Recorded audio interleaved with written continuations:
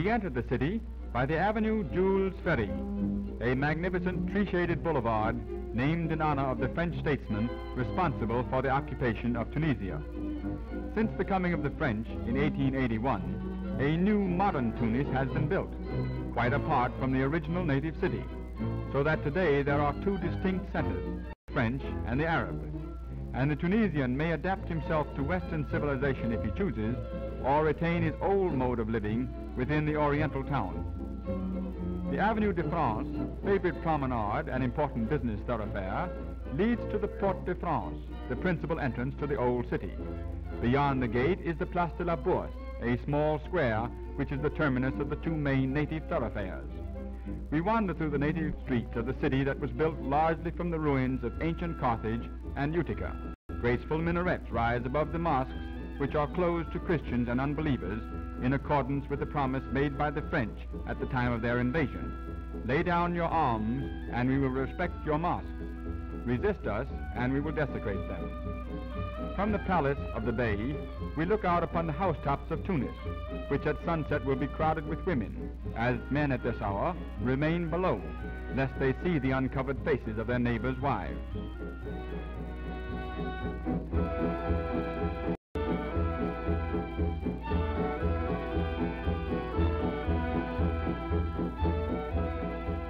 The baker chooses a busy spot in the open, and there sells his unwrapped bread. But the sweetmeat maker carries his confections about and sets up shop wherever he finds a customer. Sticky candy made from dates and nuts. This tiny kitchen is large enough to serve a small restaurant and an open-air cafe. Perhaps the most interesting parts of the Medina are the souks, the roof-covered lanes where artisans make and sell their wares, and merchants display various articles to tempt foreigners.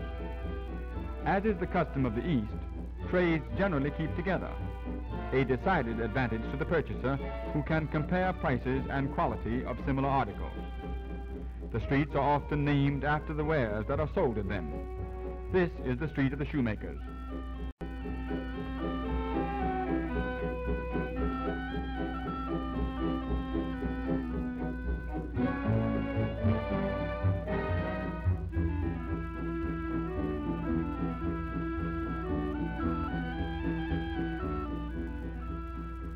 The white robes and the black mask-like veils of the Muslim women create an impression of eeriness, which is perhaps the most lasting of all that we carry with us when leaving Tunis.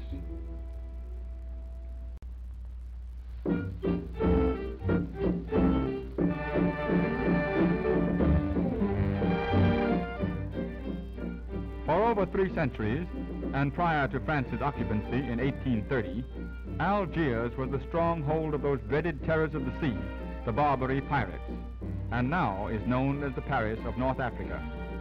The old Arab city and the French one surrounding it rise directly from the shores of the harbor. Bedouins from the desert wait for a bus to carry them to southern Algeria. Fine buildings face the harbor along the boulevards Carnot and République. The Rue de Constantine is but one of the many imposing streets in the European quarter. Along some, arcaded sidewalks have been built, offering shelter from rain or the hot African sun. The mosque Jama el-Jadid in the Place du Gouvernement, like all other mosques in Algiers, may be visited by unbelievers. Buses roll in from everywhere, packed capacity both inside and out. A thriving business is always done, as the Algerians have succumbed to the mad pace of modern motoring, and without caring where they go, will often spend their last franc on a pleasure ride. A sheikh from the desert takes in the sight. Muslim women in Algiers continue to wear the veil and run for cover when the evil eye, a camera, appears. Little equipment is required for the barber's trade. A chair, a razor, and a victim are all that are needed. The barber is also a dentist, as a few of his extractions testify. The Kasbah quarter appears today very much as it did when the pirates ruled and pillaged Mediterranean shipping. Many of the narrow streets which zigzag up and down through the hilly town, or merely series of steps.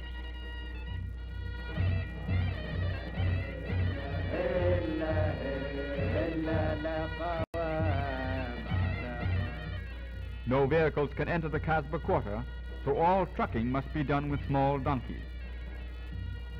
Over some of the streets, the upper stories of the houses meet.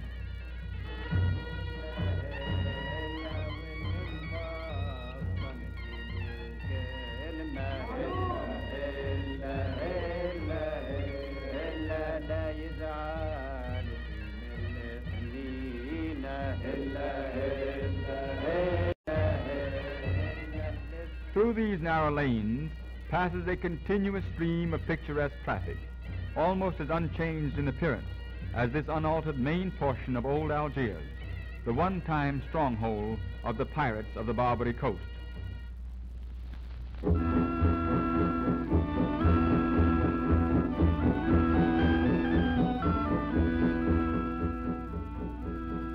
The most conspicuous landmark of Rabat is the unfinished Hassan Tower. From its summit, we look down upon the walled city of Old Rabat, situated at the mouth of the river Poulegre on the Atlantic coast. Across the river is Salé, once the principal slave market of Morocco. The walls of Old Rabat are still well preserved and effectively separate the Moorish city from the modern French one. Old Rabat was the key city of Morocco, for many of the caravan routes to and from the interior converged here. The bazaars have long been famous for the great variety of their wares and for the workshops of artisans whose products of leather and wool are known throughout Morocco. Native doctors have no offices, so hold consultations in the busy streets. They are not only doctors but druggists as well, and before them are the medicines, the herbs and charms which are prescribed. The stalls of the merchants are so small that the largest part of their business has to be conducted in the street. A none too appetizing butcher shop. One slightly better.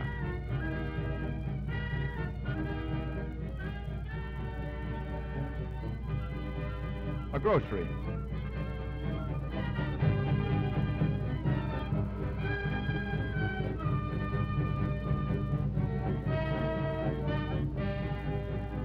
A spice merchant.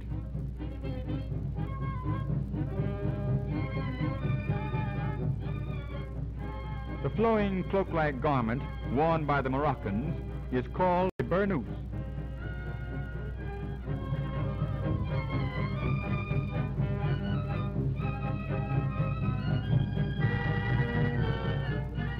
The ancient method of carrying water is still in use.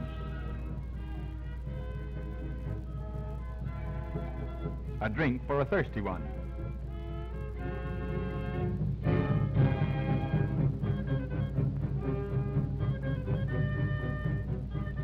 Some of the streets in the bazaars are covered with palm branches or reeds and grass laid upon trellises. Many of the artisans work in these covered souks.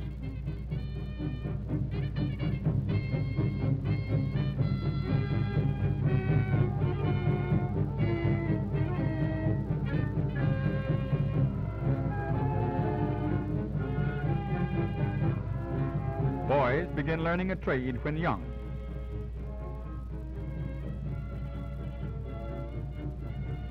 Shifting threads to their masters, the tailors, who work far back in dark shops sewing patterns on burnouses, a style of hairdressing appropriate for the hot weather and also convenient when Allah grabs and pulls them into heaven.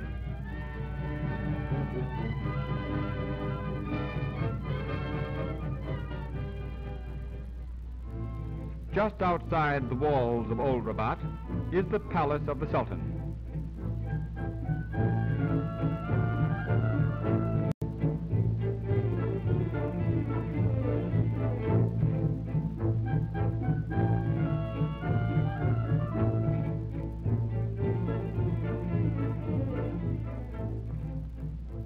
Descendants of the famous black soldiers of the notorious Sultan Mullah Ismail guard the residence of the man who now, under the direction of the French governor, rules the once independent empire of Morocco.